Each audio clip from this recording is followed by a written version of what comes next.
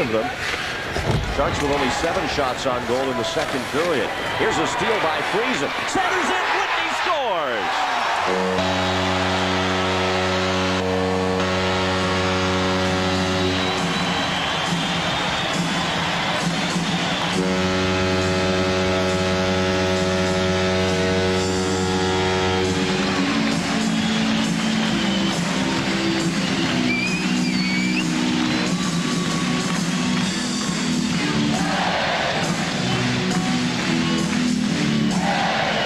That's a point that we just touched upon.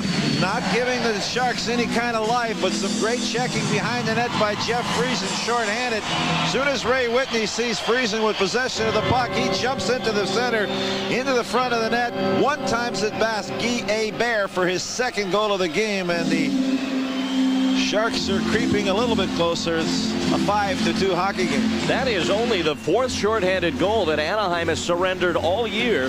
They entered the game as the #1 team in the NHL with only 3 shorthanded goals against. So that is a rare occurrence indeed, as Whitney gets his 16th and second of the game. At 5:59, Jeff Friesen drawing the only assist. That was some great work by Jeff Friesen. He had 2 guys back there, but he was able to strip the puck off the Mighty Duck defenseman, look in front, and Ray Whitney made no